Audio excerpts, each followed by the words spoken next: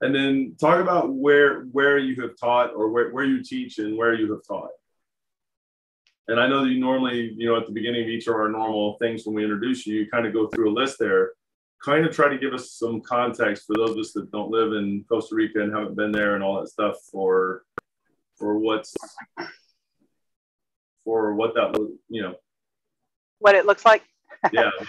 So I have, like I said, I have been open to, if I'm requested in a certain place. So what does that look like?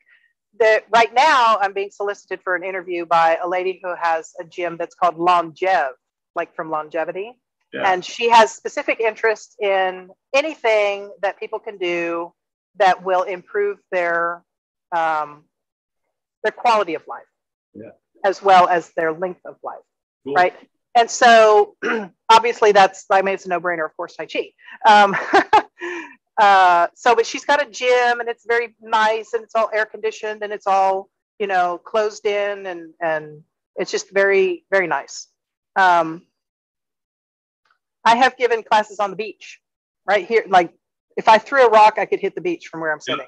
And there's a park there and they keep the grass nice and short. And so when I have students that need a makeup, because I will take into consideration, if people need a makeup class, I'll be like, okay, we're all going to meet on the beach.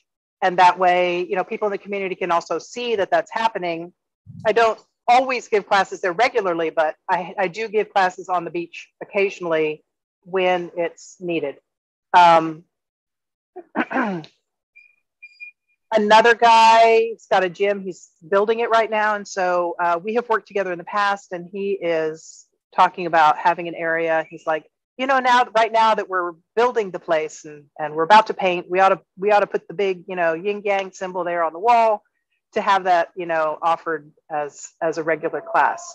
Oh. But both of those gymnasiums at this point, we're just talking about it. That's not happened yet. Yep. Before and even during the beginning of COVID, I was working at a gym which is open air. So there's a big high roof with lots of ceiling fans, but it was open air. And that's why we were able to have classes even as COVID was happening, because it was a completely open air situation. And we just had everybody at social distancing and, vamonos. It was great. When it was he's already developed with that in mind. Everybody stretch your arms out, now take another step out, okay, you're over there, they're over here. Yeah. Everybody's got room. Right.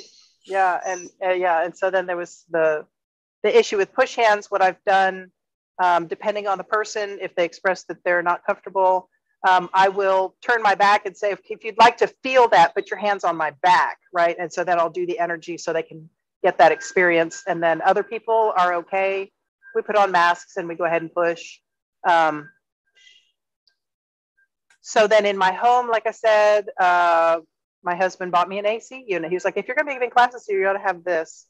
And then up at the farm, it's open air, but that's a higher altitude. So there's usually a cool breeze. Sometimes it's raining. You did say rainforest, right? It is, yes. I mean, it's partially rainforest. It's about maybe 40% of the farm that we've never touched. We've never cut a tree ever since we got it. But it had already been cleared for pasture when we purchased it. Sure. And so what we've done, it's essentially a reforestation project, but maybe not the way you would do it if it was really like reforestation, because it's mostly the cacao trees. But you can't, in the tropics, you can't do just monoculture because it just doesn't work that way. That's not the way the environment works here. So we've mixed it in with other things and left plenty of space between them. Okay. So that's open air. I'm not sure if I'm answering your question correctly, but I've got lots of different populations and lots of different locations, essentially.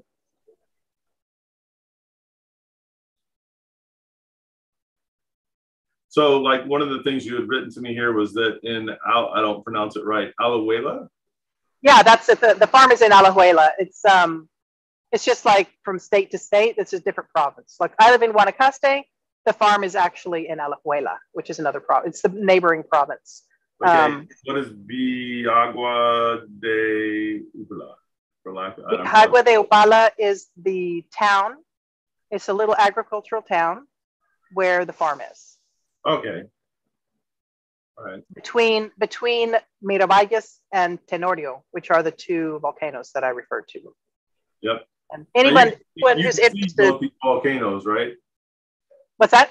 When you're on the platform there, you can actually see these volcanoes, right? You can see Miravalles because it's in front, but you can't see Tenorio because you're on it. So if you're in the volcano, yeah. But I mean, it's down in the foothills of it. So if you're down in the foothills and you look back, you can't really see it because you're on it. Yeah. All right, Harry, we're going to be practicing on volcano. Yeah. And that's what last time we pushed. No. Yeah. Don't want to be the loser on this one. No, you don't. No. When have you ever wanted to be the loser, Harry? Come on. Wow, invested loss. Come on. I don't think I want to make that heavy. I was going to say sometimes it's fun to lose, but when you lose and you're the sacrifice for the day, it's not so good. Yeah, it's not sacrifice and loss. No. So the platform is not on the rim of the volcanic pit. Okay, you guys, come on. No. Yeah. Yeah. But I forgot what I was going to say. We could fall into a vat of chocolate. That could be nice. Well, there you go. We are a small batch chocolate company, though, so you would probably just stick your hand in, not fall in. But we could make that an immersive situation somehow.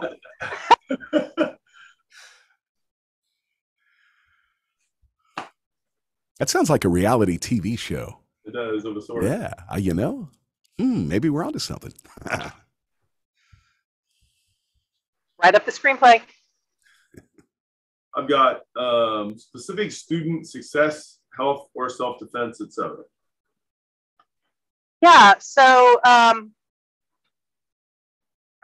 haven't heard of any self-defense stories at this point. Mm-hmm.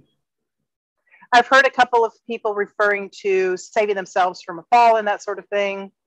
So you wrote me something about a student that... yeah, the one that stands out the most. Yeah. She was referred to me by a lifelong friend. Our kids had grown up together, and she was this lady's boss. And I was very familiar with this person because she had worked for my friend for so long. She was always there when we were doing activities with the kids. And I was upset to hear that she was in such a bad shape because she's such a sweet lady. She had fallen. And on her way, of course, you know, a lot of times the fall itself is not the issue so much, but she landed poorly on the edge of the bed and it really messed up her back. And she was in a lot of pain. She could barely walk. You know how those back injuries are. You know all about those. They affect your whole body, right? Yeah. And she has dogs. She likes to adopt, you know, rescue type dogs. Mm-hmm. And she's got like 4 of them. So she was taking them out to walk. And I always like to take out 2 hounds walking 4. I almost can't imagine if they're, you know, deciding, no, I want to go in different directions. They're a lot smaller than the ones you tend to get. But okay. But anyway, she was out walking. They're well behaved, but she was out walking the dogs. And she ended up, excuse me, she ended up in the street. Like she couldn't continue walking, so she had to sit down in the street and she wasn't able to get back up again. Oh. She didn't fall again, but it's like the pain was so much that she had to sit down. She could not continue walking. She could not get home on her own. Some neighbors came by and helped her get home. But she was like, this is a situation from which I'm going to have a hard time, you know, getting out of it on my own. So her boss, who was my friend, referred her to me and said, I really need to see what I can do for this person. She's a very good friend. She's dedicated years and years to helping me in our business. So I said, sure, yeah, let's see what I can do for her. And I was thinking, well, I can work on her with the oils and the fakong and give her some relief. But when she came over and she did that treatment, I said, you know what, there's certain things about this that I think you would benefit greatly from coming to class. She's like, okay, but I go to work at like 8 o'clock in the morning. I was like, well, let's meet at 6 and have an hour class. Then from 7 to 8, you can get ready and get yourself to work. So we did that. We did that for about 2 months, and she was progressively better. Like week by week, you could see the progress. And we're talking about someone who had to roll out of bed onto her knees before she was able to pull herself up. That's how much pain she was in. And at about the 3-month mark, she told me that she was so significantly better that she could work all day pain-free. And she is currently doing wall squats. Yeah, wall squats are like, if you take a regular squat and go all the way down and then come up, take like double the difficulty of that easily, and then you're at wall squats. So, but I think the day she did her first wall squat, it was the day, I mean, she had already been fairly pain-free for a period of time. But when she saw that she was able to do a wall squat, it was like it gave her this level of self-confidence that was just out of this world, you know? And so at that point, she was like, I am not a sick person. I am not an injured person. I am not, you know what I'm saying? So it's just like she was just leaving that chapter of her life completely behind. And from this day forward, I think if she ever has any kind of other injury or any reoccurrence of pain or whatever, that she's going to come at it with a very different attitude because she knows what she's able to do, right? Yeah. So it really, really changed her life. That's cool. Sheila, I have kind of an off-the-cuff question for you that you might not be able to really put your finger on, but I've known you a long time now, and I'm consistently impressed by your like over-the-top commitment to helping people, like in whatever form. Like you always go way out of your way if there's someone who needs your help. And I've always been very impressed by that. And I get the sense, based on your journey and my experience with you and all that, that is a big part of kind of what drives you to keep doing clear Tai Chi and to be so, you know, engaged with it and be pursuing the advanced Fogong material and all the stuff that you've talked about. And I guess my question is, do you have a sense of like where that comes from? Was there a point in your life where like that drive really took over? Was there an inciting incident where you like just made a decision that you're just going to help people for the rest of your life? Or did you just come born that way? Or where does that commitment to helping people come from? Yeah, that's a really good question. And it's a good core question for me, right? Because my mission really is to empower people to understand that they can be in charge of the healing process in themselves, right? And that came from me needing to do that for myself. And after a lot of trial and tribulation, figuring out how to make that happen, right? And when you come across something, that kind of treasure, you feel like, if this is possible, how come everybody doesn't know how to do this? You know, it's like, why would you not, right? It's just so precious to me that I feel like I have to share. Yeah. So,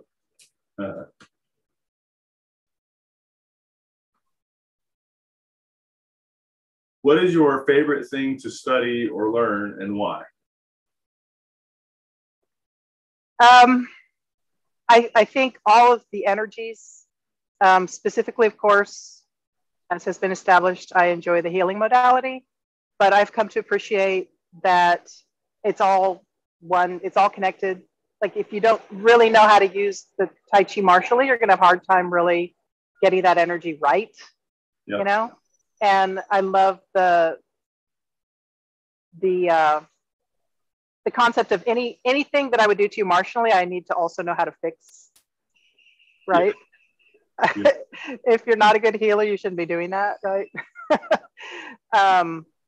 But yeah, I would say discovering the new energies and learning new jings is it's just a lot of fun. And, each new layer lets you appreciate more and more the depth of the art and just the different things that we're capable of that like you probably never even considered. Yeah, that's been really intriguing to me. I found that for myself when I did it, and then for teaching, when people pick up a new Jing and energy expression, it like opens up a whole new level of understanding that is like, it might only take you to get your head wrapped around something pretty good, 1 to several hours, maybe a day or two, and then you still got a lot of work to do, but now you get that concept, and as soon as you do that, it's like all of a sudden it's like, wait a minute, that was like 2 years worth of information in that time, because it changes everything, or most things. It actually expands and gives it a new dimension that it did not have before. Absolutely. Yeah, I really enjoy that myself. Go ahead. Sorry. No, I was going to say I really enjoy that a lot. And then sometimes we'll learn something in a completely different context, and then it's like, oh wow, I wonder how this can be incorporated into the healing qigong, right? So it's like if you learn, I don't know, wave. You learn wave and the fighting aspect of wave and all this, and it's like, well, what if I used that, for a healing session? Yeah. And then that's when you start really appreciating how interconnected everything is, and it's just super fun. I don't know. It's I'm a lifelong learner, and I just find it all very stimulating. It's fun. It's fun for me. I'm with you. Yeah, yes. It's fun for me when somebody learns something like the wave for the martial, like, and they figure out somewhere along the way, or it occurs to them, like where it goes in the healing, and they're like, why don't we do any of this with any of the healing? And I'm like, go back and look at level 1 for the Fogum, level 1 through 4, and they're like, what? That's not in there. And then I show them where it's at, and they go, that wasn't in there before. I go, and that curriculum has not changed in like 20 years to amount to anything, right? Like there's little bitty tweaks here and there, but not like anything major. And it's like, that's been in there the whole time. You've had it there every time you've done it. You just didn't realize what it was to the level that you do now. So yeah. Yeah, and I think too, it's like when they say, when the student's ready, the teacher appears, that kind of thing. If you see the body of work, you're going to pick up on the pieces that are right for you right now. Yeah. And then at a later point in your development, when you're ready for the other pieces, then they're going to kind of show up. It's like when you learn a new word and you start seeing it everywhere. It's like, why is everybody using this word? It's like, no, it was always there. You just didn't see it because you didn't understand it. You just jump over those parts like they're not really there. They're invisible to you because you're not ready for it yet, So that's another interesting aspect of this study, because you get those complexities and things reveal themselves to you when you need them and when you're ready for them. Yes. Yeah. What is your favorite thing to teach and why? Oh, that's a good question too. Tai Chi, right? because Tai Chi. I really enjoy showing people how they can test themselves, right? So peppered into the whole system, there's all kinds of ways. Like, I guess the energy ball aspect where, if you're really not feeling it, check your posture. Let's go back and look at the structure and see if you can improve that. And then it's like, oh, there it is. It's like, yeah, okay. So in the future, when you're about to do your Tai Chi at home by yourself, put your hands out there first and see if you don't feel it, check your structure, just like we just, did during class. And so I'm empowering those people to be in charge of their own sort of quality control. Yes. Right. And that's just one tiny example of all the different kinds of tests that we learn how to verify the effectiveness of what we're doing. Yeah. Yep. I really like that as a method. I find that Tai Chi Chuan, that as you go higher and higher and higher, it all build. It's like a building with many stories, 10 stories, 20 stories, 50 stories, 100-story building. And those foundation levels all do have to be very, very good And a lot of people, I think they have an idea that, well, if I get that high level thing, I can beat all that other stuff. And it's like, you're able to get that high level thing because you have all that other stuff. And that doesn't mean you figure it out on your own, because I find that the problem being that if somebody saw something, felt something, thought of something, they might figure out 1 or 2 or 3 things on their own. But there's literally several thousand things. And most people, like a lot of different high level stuff, people spent as much as 20 years, half their lifetime, to figure out that one thing. And it was based on the other things that they had studied and what they kind of played with, interacted with. But if you did that with, let's just say it took 20 years, well, in your life, that means you get about 3 to 10 of them. You know, if let's say there's some overlap there, maybe even 20 of them, but you don't even get 100 or 200 of them. And when you have these layered in properly, because of the proper foundation building, it really, it stacks very well and becomes the higher level skill set. And then at some point you just do so many of those basics automatically. But at some point in your training, for most of us, me particularly, you had to put in the time and the effort and the work to own that, so that you could put that other thing on top of it without it being a misfit, or that there was so much wrong in the beginning that it just isn't going to hold up. And so absolutely. Yeah, and that's that.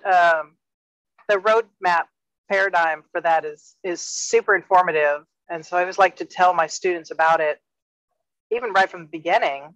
Like, this is the structure within which we're working, but we're on the first floor right now, you know. And you'll get glimpses of the second floor, but you gotta, you know, do the energy ball test and figure out if that first floor is okay. Then you can start figuring out the second floor. But we got to keep going back and reviewing that, keep improving that, and so I really enjoy that. I love it when the students come up with a question that shows, you know, that they're getting it. And then that kind of opens the door for further discussion. That's also one of my favorite things, is like, I'll have my plan, but one of my favorite things is when a student asks a question that kind of takes us out of that plan, because it's showing like the direction that they're moving in and that they're understanding. And so I really like those kind of improv moments within the class. That kind of stimulates me to believe that they're picking it up and they're curious and they're progressing. Yeah, yes. One of the things that I like to do for teaching is that I'll take, let's say, an energy expression and let them feel that, where I'm not doing anything, and in terms of the physical, but it's going on. And then they're like, well, how are you doing that? I'm like, well, or I really want to do that. Okay, you have to have the physical structure good. Well, there's physical structure issues. And they're like, well, okay, I got to have that to do that. Yeah, I don't have any problems with my physical structure. Or see, as soon as I do a break somewhere, it's not happening now, is it? It's when my structure is correct. Then I have things going on at the next level, the chi level, that are correct. And now this other thing is working, but you do have to have those right. And I do it with the idea of trying to give them incentive to get those other things right, so that they can build into that other stuff. So, yeah. And that's the fun part. Another one of the major testing grounds that we have is using the push hands for different things. You could test all kinds of stuff with it. And so sometimes when we're testing something a little more basic, I'll add in another thing and see if they pick up on it, right? And so then that gives me a measure of what their sensitivity level is like, you know. But it's really nice to have those tests, whether it's with a partner or on your own, to be able to measure and verify your own progress. So it may sound like the first question, like some of those other questions at first, but it really is kind of a different question. What is your favorite thing? And I know this changes for people from time to time as well. What is your favorite thing to practice and just to do? And why? For me, it's the Nagong set for sure. No questions, hands down. I love that set. The why, it just feels so darn good. It's super effective, and it's just all the things that are said about Tai Chi happen there. You know, it's meditation in motion, it's connection, it's energy flow, it's good structure. I don't know. It's just everything to me. I love it. The Nagong set is my favorite thing to do. I really enjoy discovering the new things. But I find a lot of comfort in the more familiar things too. You know, so even though I'm working on other sets, I do go back to the 8 a lot. It's kind of the playground for trying new things. Do you prefer the movement more, or is it more some of the energies that you're getting to play with in there, or something else? I think it's the fact that I've done it enough where I can really kind of focus on other aspects instead of thinking about the moves. Also because I'm working more and more on trying to, instead of just opening with the right, also opening on the left. And so if I do that with the 8, I think because I come from a very academically oriented family situation, and I've always enjoyed studying and all this kind of, and then I worked as a teacher for 15, all this stuff. I've been up in my head so much of my life that with the 8, I can really get out of my head and feel it, you know? And so it's easier for me to practice with the 8 just because I don't have to be up here or you know, I don't have to process anything. It's all in here in my body. And so then if I want to focus on a particular kind of energy, I can be more down, you know, feeling Zhongding and all that, not trying to intellectualize or remember or, you know, think of anything. Okay. Just feel it. Yeah. I know that push hands has taken has been a thing that probably took the biggest hit during COVID and all of that. How much of the push hands would you say you're teaching, and is it dedicated class or kind of integrated into other classes and that kind of, you know, talk to us about. So for the push hand, my classes are pretty small most of the time, and a couple of people have fairly valid reasons for not wanting to participate. So like I said, I've come up with some alternative sort of, how would I say, modifications, I guess, for push hands. Instead of being in the, you know, face to face, which is the correct way to do it, I'll have them put their hands on my back to show them things so they can feel into me without the face to face contact so much. I'll pepper that into every one of my classes. Okay. As far as they're, and then just have, like, I'll put my arm out and say, put your hands on my arm, you know, I'll keep my face kind of this way, and they'll put their hands on my arm. And so then I'll push a little bit like that. I don't have a dedicated class at this time. It is on my list to have meetups, but it hasn't happened yet, unfortunately. Hopefully we'll, back in the day, right? Hopefully we will get back to a place where people can just come together to have fun and not worry about that kind of thing. Yep. I feel like we're getting there. I've got a guy that's interested in coming on a regular basis, and it's pretty much just for push hands. Okay. And then, you know, some other people that they're up for that.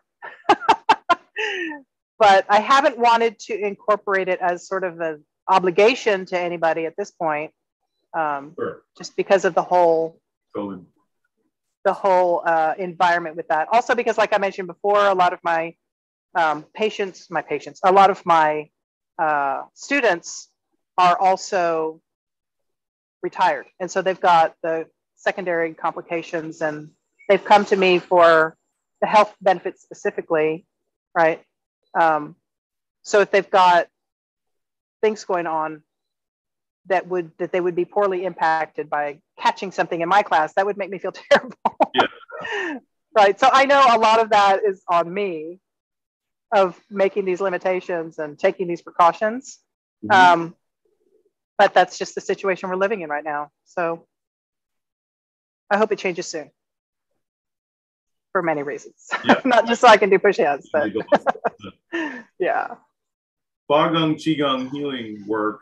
And then I've got, I think, a couple different questions on that. By the way, anybody that wants to jump in here for anything else, feel free to do that. And so the first one is, do you have other healing modalities, massage, Reiki, anything like that? And you were talking about pranic healing earlier, so. Yeah, so the pranic I don't really use. because I just enjoy the Falcon more. I find it extremely effective. I have gone back about in the past year to the textbooks from the pranic healing just to see, you know, how they tie in, what they have in common, this sort of thing. But the main healing modality I have besides the Falcon would be the essential oils. I believe that people who are in my Tai Chi class are also learning to heal themselves, perhaps not in a direct way. Yeah.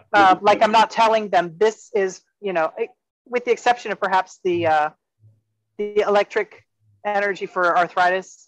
Sure. I do emphasize like specifically this is for this. If they come to me for a consultation, I interview them and find out, you know, what modality would be appropriate for what they're experiencing. Yeah. And then we'll talk about all kinds of things, from diet and other types of exercise to meditation. But oils somehow seem to always come in just because they're really effective. And like I said, a person who's a complete novice and doesn't know how to work with energy can use an oil and get those kinds of vibrational benefits. And then Tai Chi always comes in. It just always does, right? Yeah, so literally you can take somebody who's coming in and feel that their energy is a certain way, work on them with the fogging so that you can feel that now their energy's got a different vibration to it. Make sure that when they're doing the Tai Chi, that's the flavor they're working with. That's the type of energy they're working with.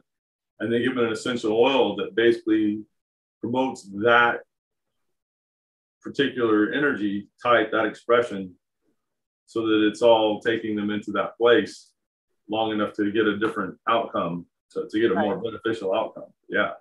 And usually I will, you know, use the Falcon diagnostic and do the energy healing and then show them, like, do you feel this? Do you understand where I'm at in you? And so then, you know, when you're using this oil, I want you to remember this feeling. And so then they're learning basically how to open that meridian. And the oil, besides vibrationally working, it's also an olfactory and memory trigger to bring that sensation back to them so that they feel and do. Because I think there's a lot of sort of victimization. There's an overall helplessness that stops a lot of people these days because we're used to handing over our power. More so now than most of modern society has felt in a long time. Yeah. Yep. So giving people tools to heal themselves is just, it's thrilling to me. Cool. Do you keep dedicated Falcon Qigong healing hours? And if not, then how do you work for doing your Qigong work? Yes, from 2 to 5 on Tuesdays and Thursdays is my set time. Yeah, and then if somebody has a particular necessity, then you know, I just look at my schedule and see what I can work it in. And I'm doing the long distance as well as in person. Mm-hmm. In which case I'm depending entirely on the Falcon, right? Because I can't do any kind of physical thing with them.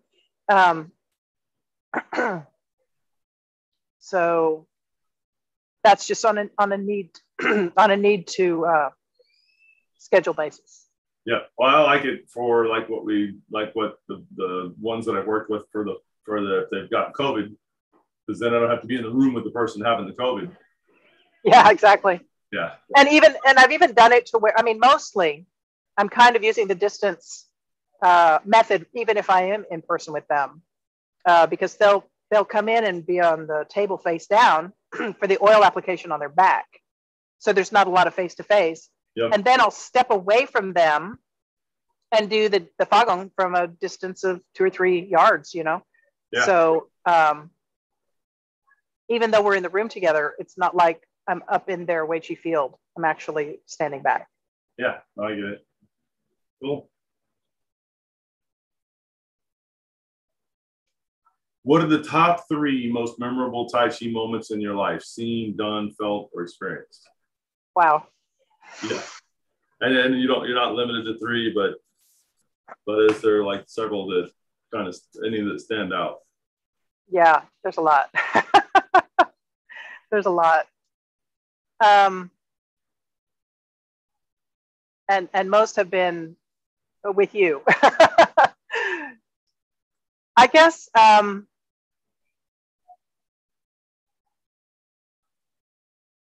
yeah, boy, there's a lot. Let's see. When my father was ill, my father he had Alzheimer's. So my mother described that once as a long goodbye, right? It's so long. He needed a lot of help, and I lived pretty far away. So I was traveling a lot. I was exhausted all the time, you know, emotionally as well as physically. And that whole episode of my life, I feel like that doing the Tai Chi forms just saved my life. And it allowed me to be available and, you know, helpful, because I could go and recharge and then come back, you know, and still be good. Some of my family members were just, you know, chronically exhausted. So when I would go visit, I would be like, okay, I'm in charge. You go take a break. You need to, you know, go off and do your thing. But, you know, I also had to take care of myself. So using Tai Chi as a support during that period was hugely important to me. And I learned a lot, right? So that just as kind of a period in my life in which it was extremely significant. There was an occasion, I can't remember which workshop it was. I want to say it was my push hands, which was just my second workshop with you. We had gone out to dinner, and it was one of those situations, and everybody on this call knows what I'm talking about. After dinner, standing in the parking lot, having a conversation.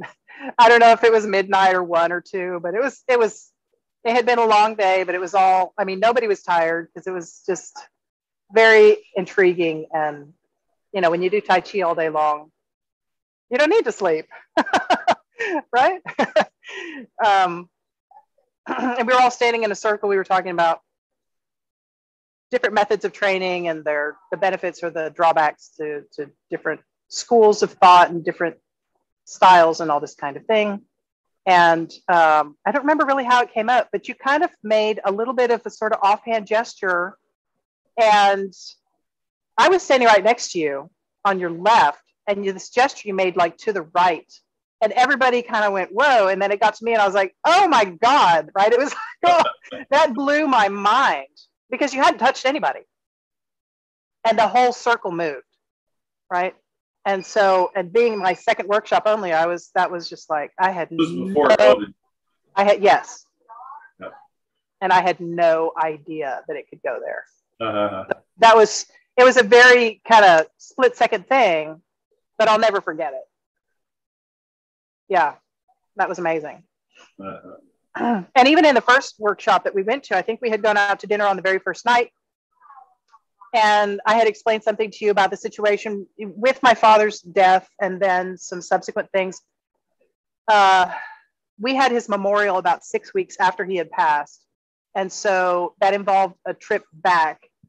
And so this is, you live in Costa Rica, and they were in Washington State? Correct.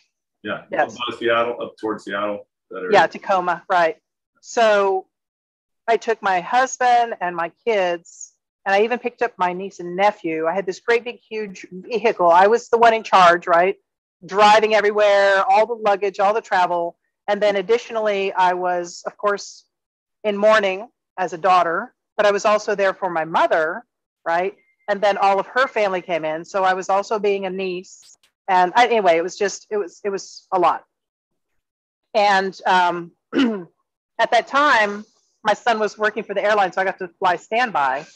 My mother actually fell and broke her wrist during that, like right after the memorial ceremony. And so I said, okay, everybody, y'all just go ahead and go home. And I'm going to stay for a few more days. And, you know, because my mom kind of gets depressed when everybody leaves. So I stayed. And when it was time for me to leave, I went to the airport, and I was very tense, obviously, with this whole situation. I was very tense. And the plane was full. And that plane was leaving like at 11:30 at night. And the next one was like at 6 o'clock in the morning. So I was like, I can't leave, because for a 6 o'clock flight, I'd have to be back by 3 because it's an international flight and it's already midnight.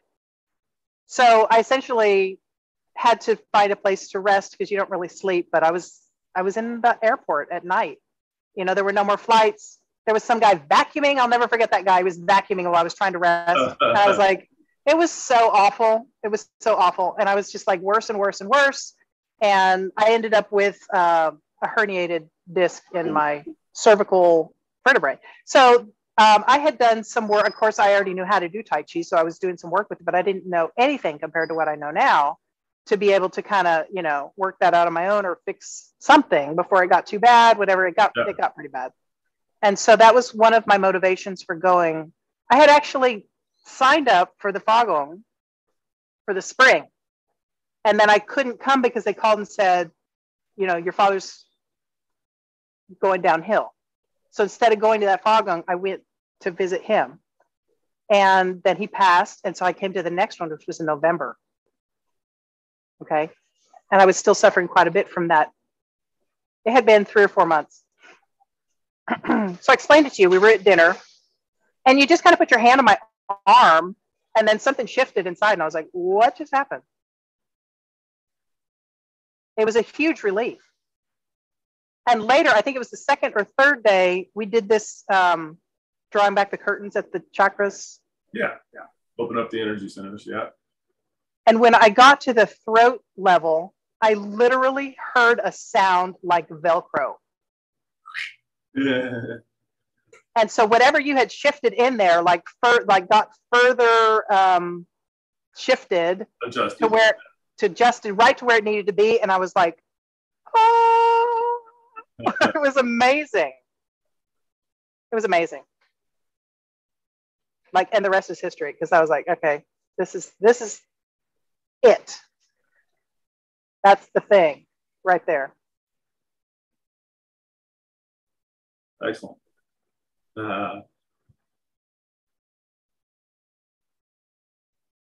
So goals is what we're going to get into now. And the first one is, what is your 2 to 5 year goal with Tai Chi? Right. So on a personal level, it's, you know, it's always up and up and up, right? I just want to get better and better and improve. More specifically, I'm working in the level 2 modules. I haven't really gotten into it, but I'd like to learn the 48. Yeah, come out in the intermediate. Yeah, the intermediate. In the intermediate level, yeah.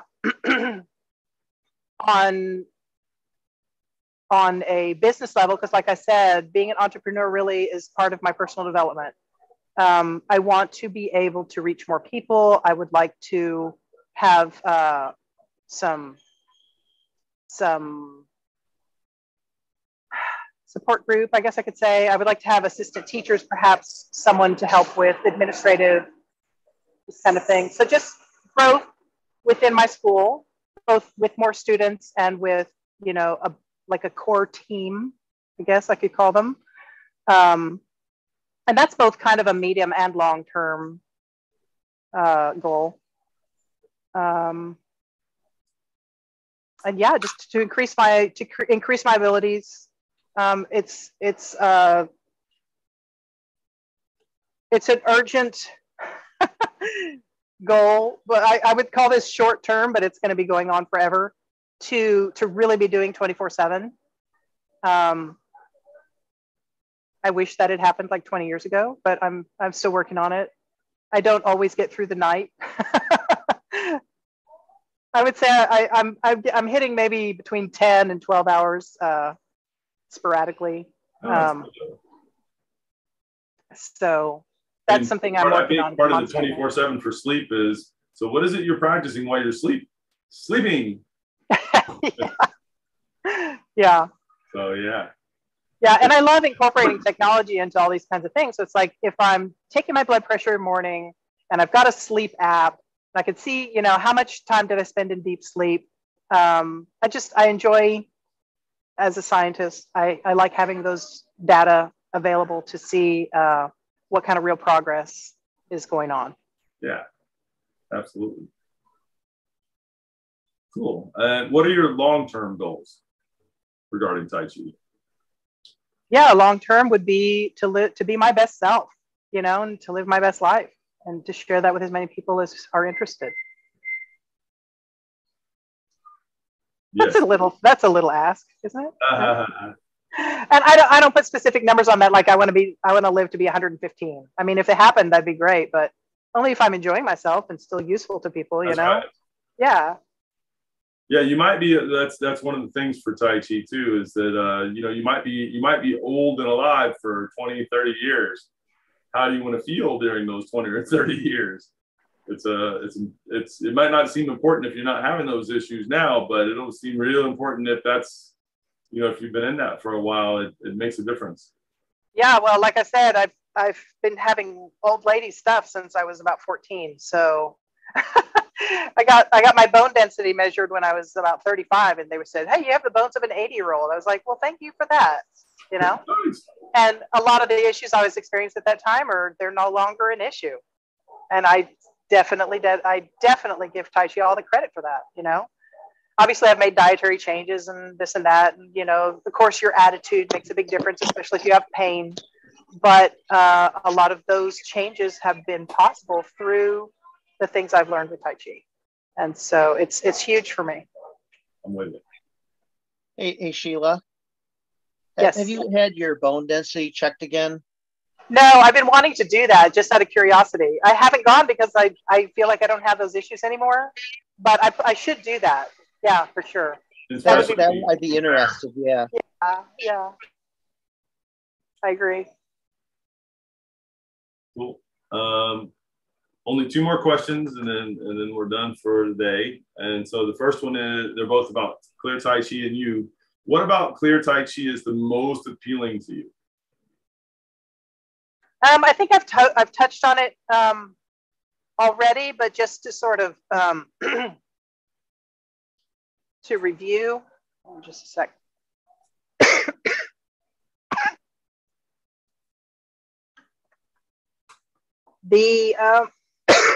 Sorry, a lot of talking today.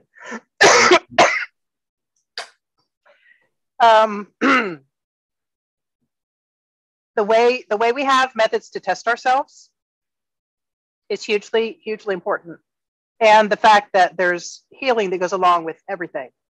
The fact that there are martial applications for everything. The martial applications are not always emphasized in other systems.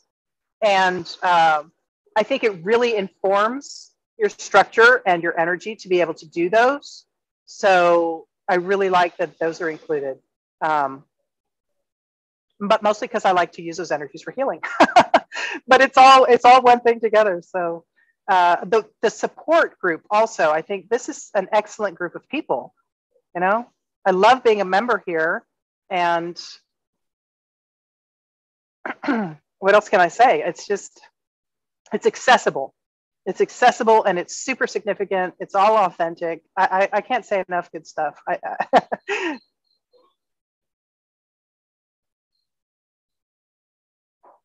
Why is this the path for you to achieve your goals? I think because it allows me to be part of something bigger, and and that thing allows me to be the best me I can be, right? So there's a lot of me's in that, but if the purpose of this individual is to help others, it ends up being a ripple effect. So by me participating in Clear Tai Chi, I'm affecting my whole community. And I think that that's priceless. Yeah, I agree. Cool. All right. Well, anything else you wanted to add or ask or say or anything? It was a good interview, and I like what Sheila said in her experiences and how she relates to other people. That was all very impressive. Thank you. Thanks, Art. Yeah, and I would just like to shout out Art. Art's been a really great partner for me. We've been working a lot together, and I appreciate his time. And Harry, the first time we did a long distance connection, I think I didn't sleep for 2 days. That was so amazing. It really changed my life. Yeah, same happened to me. Yeah, that was great. Yeah. So I really appreciate everybody in this community.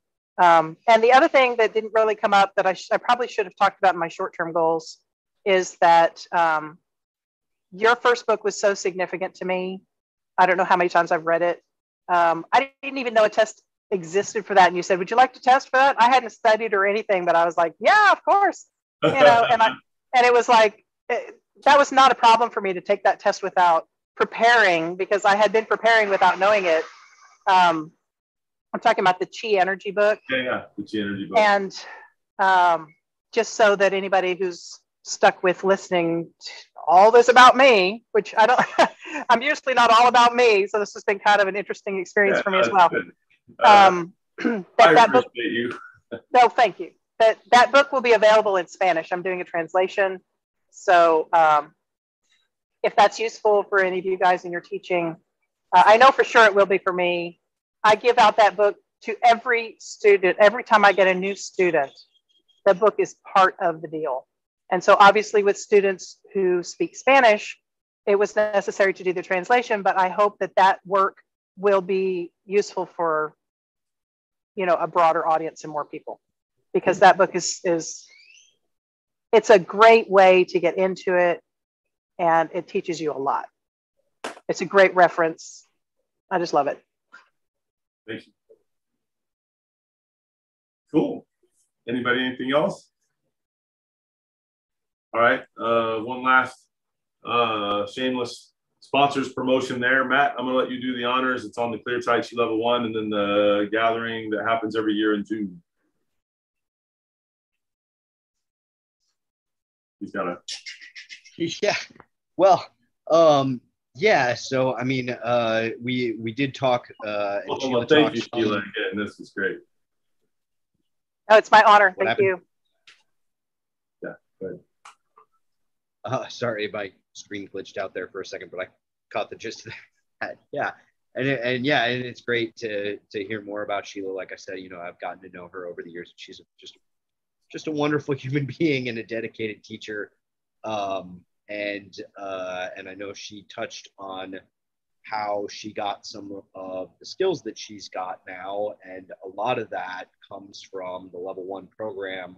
You know, some of that she got in other places as well. And, it, you know, like she said, it kind of all fits together at a certain point. But if you have to start somewhere and you're curious about Clear Tai Chi and you want to get a real feel for what is possible with the curriculum and the method and what's, you know, kind of the building blocks of the system, you're going to want to check out Clear Tai Chi Level 1.